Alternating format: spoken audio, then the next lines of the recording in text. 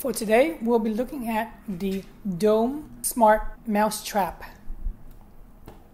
It is Z-Wave and it is powered by 4 AA batteries. All you have to do is slide this cover on the top, slide out to expose the 4 AA's. I can't do it now because I'm holding the camcorder. Once you add the 4 AA, you'll see that there is a Z-Wave contact button. Go ahead and put your hub into pairing mode and then tap the button 3 times fast. And your Z-Wave hub should have no problem adding it into the system. Be sure to slide the cover back in and then turn the switch on.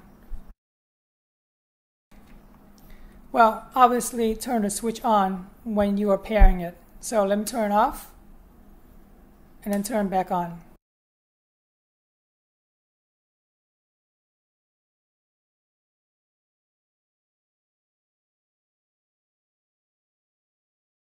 Once the mouse enters into this, the mouse instantly gets electrocuted and then you get an alert. Visually, you'll get an alert. If you're standing nearby, you'll see this LED light comes on red. And in the hub, you'll get an alert that, well, depending on the hub, depending on the automation that you set up, you'll get an alert straight to your phone. Putting the bait is pretty easy. All you have to do is slide this out. I'm using peanut butter. It seems to work really well. And you can see that there's no way the mouse can touch it. There's no way it can touch it from the outside. The smell entices the mouse in. As soon as it gets in, it'll be electrocuted instantly because there's this metal plate right here.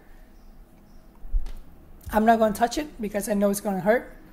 But I've been using this for over 4 years now and it works amazing. I've yet to find anything that works better.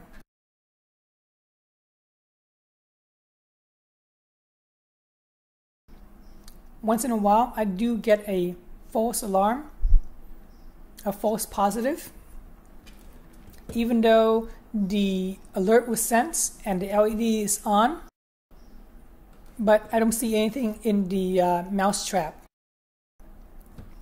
Now, that's not to say that the mouse trap is giving out false positive. It's just that the mouse are getting smarter and smarter. I think that they're trying to figure out how to trip it, because once it's tripped, the mouse can easily go in and eat the peanut butter. So once the alarm is on and it uses all of that sparks to jolt to kill the mouse, it doesn't jolt the second time. You have to turn it off and then turn it back on. So I'm thinking the mouse is that smart.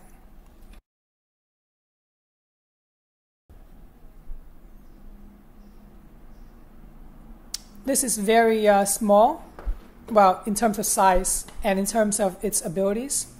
I really like it and I hope that you like it as well. Let me know if you have any questions in the comment section.